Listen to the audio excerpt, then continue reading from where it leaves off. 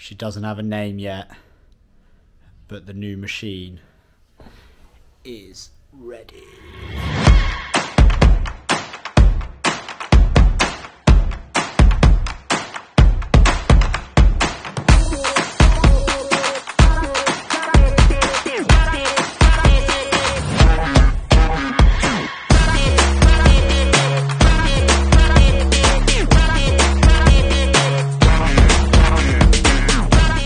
Okay, take 2 of trying to record me talking about my bike and what I want to talk about in this video. So I wanted to introduce my new bike, which is strategically placed behind me. I haven't quite decided on a name yet, although Hermione is the leading candidate so far.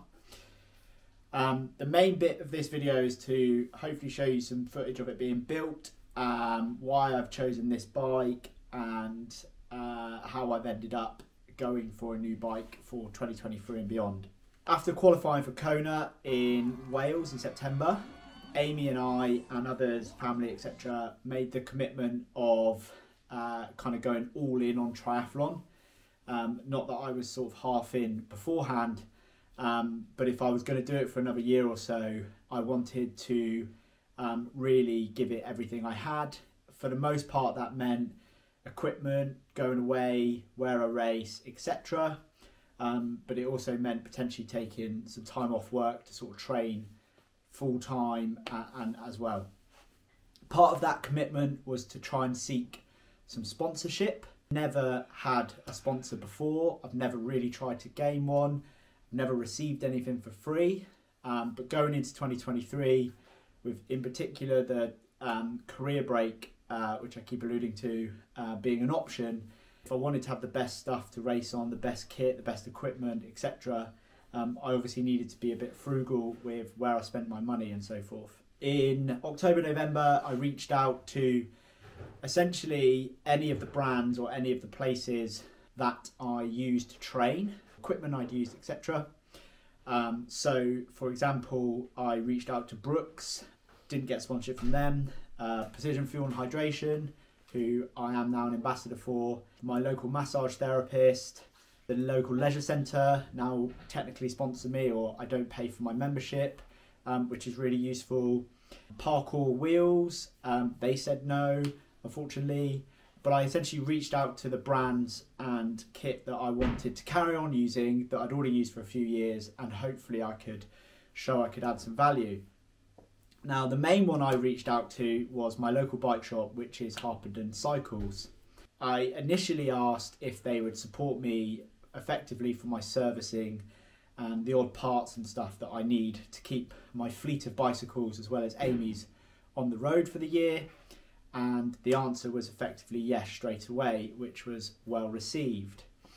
I then sort of pushed my luck a little bit to see what the options might be around a sponsorship for a bike. Now, I know lots of other age group athletes or even professionals that have sort of, rather than affiliations with the brands themselves, but shops that either give them the bike, loan them the bike, get them to buy the bike but at a discounted rate.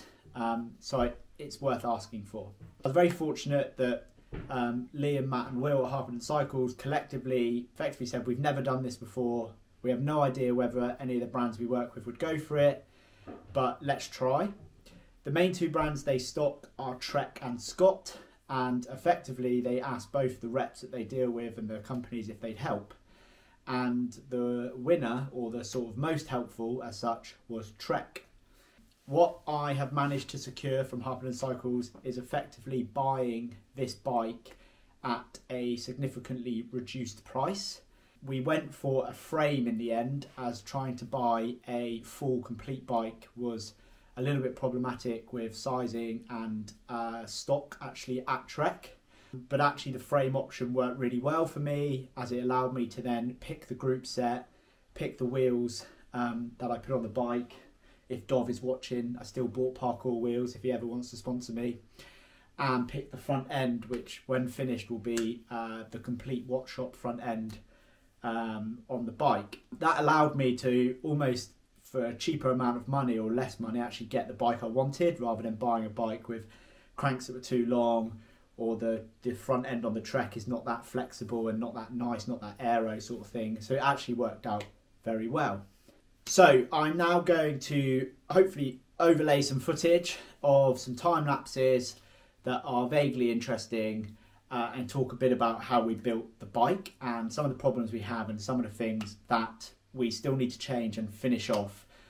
The observant of you will see that the front end's missing a few parts and the saddle is currently missing. Because we bought the frame, we had to buy the seat post. I had to source the base bar, which in some ways I could say Billy and Fenella sponsor me because they donated me that, which was very useful. And we had to buy some spacers for the headset, etc. That even though you buy a frame, it doesn't come with them from Trek, which is somewhat useful or not. So we had to put that together. I've gone for, at the moment, a SRAM 1x system. It's currently got a little baby 52 chainring, and we're looking to change that out as we speak. I'm hoping to try and source the 54 chainring with the power meter. It's not actually something available to the public by our accounts, but hopefully through a little bit of a relationship with Trek, through the shop, they're going to try and source me one. You see them on bikes like Alistair Brownlee's, Jan Frodeno's, Wout van Aert's, etc. Not that I'm in their category, but a 54 tooth would be perfect for pretty much most of the racing I'm going to do this year. I've currently got training wheels on it, which are some Parcours Grimpia wheels, which are 40mm. I've got the exact same wheels on my road bike, albeit not for disc brake, and I love them. They're lightweight, they're great for training on, and they kind of do a bit of everything.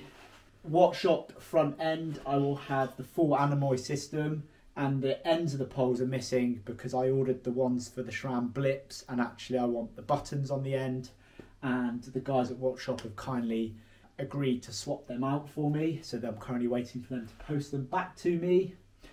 And that is pretty much it. I will have a Bontrager Hilo Pro carbon saddle. That's something that Trek have donated the shop to give to me. And there will be the nice aero bottle in here at some point come race season. I will run, or have run, once I get a power meter, some Speedplay aero pedals.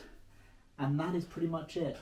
I'm undecided on race wheels at this point. It's very likely I will get some Parcours wheels. I'll have a deep chrono front and a disc wheel.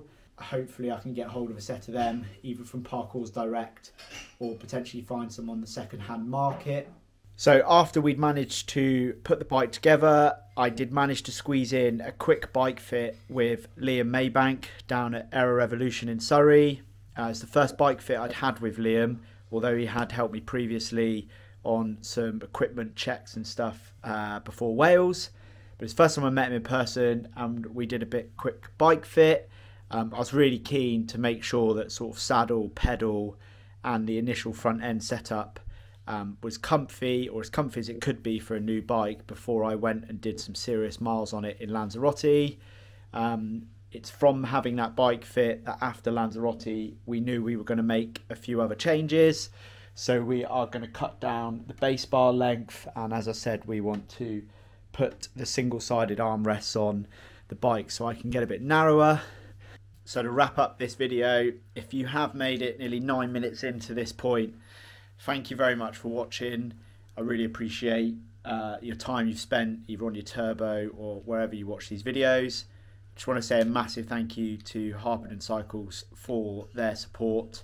Hopefully I'll be able to repay that with some talks at the shop, some help on their social media front, and lots of other little things, and possibly even generate a sale or two for them if I find some people that want to buy a bicycle. Doesn't need to be a top of the range TT bike. They do lots of off-road, gravel, e-bikes, etc.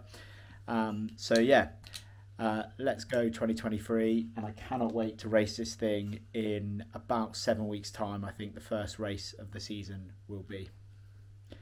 Cheers.